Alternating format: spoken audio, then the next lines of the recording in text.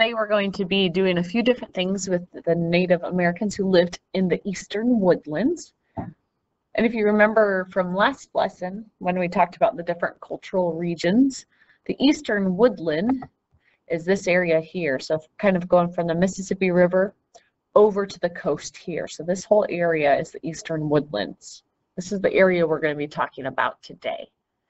So for your assignment, the first thing we're going to do is you're going to open up your note sheet, and we're going to take notes as I go through the lesson today. Then after that, we have a passage talking about one of the Native Americans we'll talk about today, and you'll have some questions to answer about the passage. And then finally, you'll have a little bit of homework, basically just answering 5 questions, summing up what we talk about today. So go ahead and open up your note sheet, and when you pull it up, you'll have this here. Remember, click Edit Presentation, Edit in Browser. And then when it pulls up, you'll notice there's not text boxes today, so you will need to be inserting your own text boxes. As a reminder, click Insert, Text Box, and then it comes usually right in the middle of the page, so you'll need to move it, and then to size it, you put it to where you have 2 arrows like that, and then you size it to whatever size you need, and then you put in your information there. You either double click and it highlights it all, or click and drag, and then you can put your information in there, and it's good to go. So today we're going to be talking again about the Woodland Indians, the Eastern Woodland Indians. And if you look here, and again, if you can't see, you click View, Zoom, go to 100%, click OK. So the first thing we're going to talk about is life in the eastern woodlands, kind of what they used, what they did, and how they lived. Now, because they lived in the woodlands, a common resource that was very plentiful was trees, and they were able to use trees to make a lot of different things. They used trees to make their canoes. They used trees to make their shelters. They used trees to make their weapons. You know, they would make their bows, their arrows, using the trees, using the wood from the trees. They'd also use the trees for their tools. The trees would also provide them food with, you know, like berries, plums, other fruits. So one thing that they used for, and we're putting this in here, you know, was food. They used the trees for food. Another thing I said they used the trees for was to make canoes. So you're putting canoes here. They also used the tree to make shelters. That's what they made their houses out of. The trees also are what they use to make their tools, and the trees are what they use to make their weapons. So because they lived in the woods, they lived in the forest, and trees were readily available, you know, that's what they used to make a lot of their items. Now there were 2 different groups in the eastern woodlands. We had the Iroquois and the Algonquins. So we're going to talk about both of them today. So the first one we're going to talk about is the Iroquois. If you can see our note box, we're going to talk about where they lived, what language they spoke, what their villages were like, what their shelters were like, what food they ate, and how their government was set up. So the Iroquois, if we look back at this map, the Iroquois lived near the Great Lakes. So these lakes up here is the Great Lakes area. So the Iroquois lived here in this area. Now, if you think about our land, we're living here, and what our land is like, you know that our land is fantastic for farming. And so that's kind of, you know, thinking of the flat land, really great soil, woods, forests all around. That's what the Iroquois were living in. So on our note sheet, if we're looking at it, where they lived was near the Great Lakes. They lived near the Great Lakes. And the language they spoke was Iroquois. They spoke Iroquois. So when they were living here, they would find steep hills to build their villages on. Now they would do that either for protection or to help with flooding. You know, think about us when we build houses. You know, we're going to make sure that we're not putting it down in a gully, because especially if it's near a creek or a river, because when it rains, it's going to flood. But it also gave them an advantage because if they were up on a steep hill, they could see enemies coming, and it served as protection for them as well. So their villages were built on steep hills. Now in their villages, so they built those villages on steep hills, but they also surrounded them with something called a palisade, a P-A-L-I-S-A-D-E, a palisade. A palisade is this little type of fence. Well, I guess you could say it's a tall fence that surrounds the village. They took tall poles made from the trees to surround their village as protection. It kept out animals, kept out enemies, it just kept them safe. So they built their villages on a steep hill and put a palisade around their villages as well. Now, as you can see in this picture, you can kind of see it there. You can also see this picture here. This is what the Iroquois homes looked like, and then you can also see it on your note sheet as well. These houses are called long houses. These houses were made out of trees, long poles. You can see here how long they are. There's a person there to give you a comparison. You can see kind of the material it's built out of. And again, it was a long house. In this long house, they would have an extended family living in there. So it'd be mom, dad, kids, grandma, grandpa, sometimes aunts and uncles and cousins, all living in this one house, in the long house. Now, they lived together, and they also all worked together to take care of the food and take care of the land. You know, the saying, many hands make light work. So since they were working all together, it did not take as much effort to get things accomplished. Things got done faster, and it did not seem as much work for one group of people. Now, what happened was the men would clear the fields, and then the women and the children would plant the seeds and take care of the crops and then harvest the crops. The men also typically were the ones who would go out and hunt as well. And the foods that they really depended on to eat were corn, beans, and squash. So their main food was corn, beans, and squash. Because again, think about where they lived. You know, they relied heavily on farming because they had the great soil. So corn, beans, and squash were a big part of the Iroquois diet. Now, the reason they planted them together is because they all worked together to take care of each other. The beans, they planted the beans around the corn so the beans could climb up the corn. And then the beans also put in the nutrition into the soil that the corn needs. And then when they planted the squash, the big squash leaves would cover the dirt, which prevented weeds from growing. And it also helped keep the soil cool and keep it wet.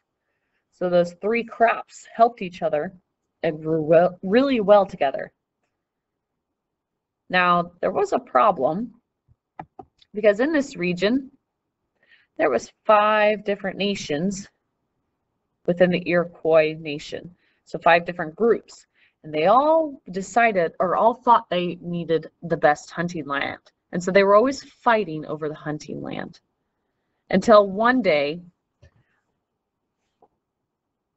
one leader decided to say, you know what, enough is enough. One of his family members was killed over hunting land, and he was expected to go kill the people who got his family member. And he said, no, something needs to be different. So he took his friend from another tribe, convinced the other person from the other tribe that they need to get together and join the 5 nations together. That way they could work things out peacefully. They're like, you know what, let's figure things out together instead of fighting all the time. So those 5 nations joined together and became the Iroquois League. So as you can see, we have the 5 nations here, and then later on a 6th one joined. And they decided to join together and make decisions together. They were still their own separate groups, but they joined together to make decisions together so they weren't constantly fighting. So they made what's called the Iroquois League. So their government was the Iroquois League. was the 5 nations came together. And you can see then they started what was called the Grand Council, when big decisions needed to be made, like war or where to hunt, what to hunt, who gets what land. So they had the Grand Council come together to make decisions. The next group is the Algonquins. The Algonquins lived on the coastal plain, so they're more in this area, and then up here by the Great Lakes. So if you can see on this map, that's kind of where it's mountainous and rocky. So it's a little bit different than here in this part of the Eastern Woodlands. They're in more of the mountainous, rocky, coastal plain area. So on our notes, the Algonquin live in the coastal plains and near the Great Lakes. And their language, if you could take a guess, was Algonquin. Their language was Algonquin. Now their groups, each group would have 1 to 20 villages. So their villages were made up of 1 to 20 villages making up a group, and then there are several groups that made up the Algonquins. So you could think of it as like Algonquin would be Illinois, the groups would be Adams County, and then there's several villages within Adams County. So the Algonquins had many groups, and each group had about 1 to 20 villages. Their shelters were very similar to the longhouses, but shaped differently. They're called wigwams, W-I-G-W-A-M, wigwam. You can see in this picture here, this is what the wigwam looks like. So again, they took pieces of bark, covered poles, and they made their homes that way. You can also see here this picture that demonstrates what the wigwam looks like. So they lived in wigwams, and sometimes they lived in longhouses as well. But their shelters were the wigwam and longhouse. Now, because they lived in more of a rocky area, they did not depend as heavily on farming as the Iroquois did.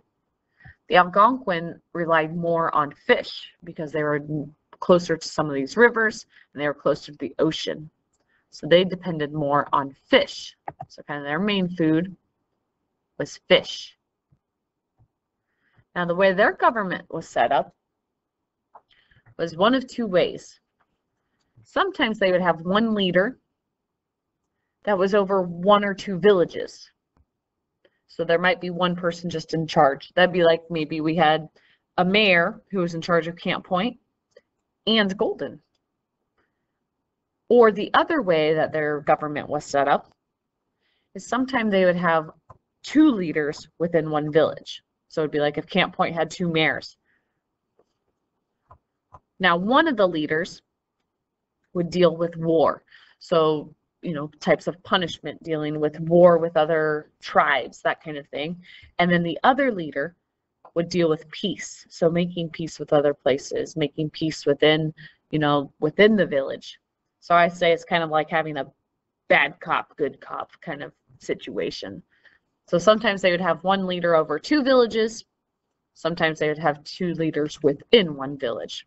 That's how they ran their government. So now that's the difference between Algonquin and Iroquois, and both of these groups live in the Eastern Woodlands. So once you get that filled out, then you'll click Close, and then you'll go next to this Daganoweda passage. So Daganoweda is that Iroquois that decided to make peace. So you're going to come here, click Edit Presentation, Edit in Browser, and then once it pulls up, you'll need to click View, Zoom. Then again, you will need to add in text boxes to be able to put in your information. So you'll click Insert, click Text Box, drag the text box up to where you want it to be, and then input your answers. So we're going to read up here about Daganoweda. So in the late 1500s, starting here, Iroquois tribes battled among themselves. Often these battles were over control of hunting areas. According to one story, an Iroquois named Daganoweda convinced a Mohawk leader named Hiawatha to join him in spreading the message that all shall receive the great law and labor together for the welfare of man. The result was a confederation called the Iroquois League. The League was made up of 5 nations of the Seneca, the Cayuga, the Onondaga, the Oneida, and the Mohawk. A few years later, a 6th nation, the Tuscarora, joined the League. Each nation in the League governed itself, and problems were often solved by a vote. Important matters that affected all the League's nations, such as war, were made by a grand council of 50 chiefs from all nations. So now, using this information that I just read, you're going to answer these 5 questions. First, you're going to tell me, number 1, who was Daganoweda? You're going to tell me who he was. Then number 2, you're going to tell me, why did Daganoweda think it was important to stop the fighting? Number 3, you're going to tell me which tribes belonged to the Iroquois League. Number 4, which group made decisions that affected all the League's nations? So it's why I know the name of that group that met together to decide, to make decisions about things that affected all the League's nations. One hint is, look for this phrase here, decisions that affected all the League's nations. Look for that phrase in there. And number 5, what do you think Daganoweda meant when he said, all shall receive the great law and labor together for the welfare of man? So you're going to answer those questions, and then you'll click close. And you have one final last thing, the Eastern Woodlands worksheet. So here you have 5 questions. Again, click Edit Presentation, Edit in Browser. And these 5 questions are a recap of what we've talked about today. So we'll click View, Zoom, 100%. And then again, you're going to insert your text boxes. You're going to answer these questions. Number 1, what was the most valuable resource to the Woodland Indians? Number 2, what type of land, or, like, what was their area like, did the Woodland Indians live in? Why did they pick that place to live? What are 3 things the Woodland Indians did for food? How did they get their food? What are 2 types of houses in the Woodland Indians lived in? What job would a male Woodland Indian have? What about a female Woodland Indian? What would they have? So you answer those 5 questions, click close, and once you have all 3 of these completely filled out, then you'll click turn it in. If you have any questions, definitely send me a message on Remind, send me an email, or send me a message on Teams.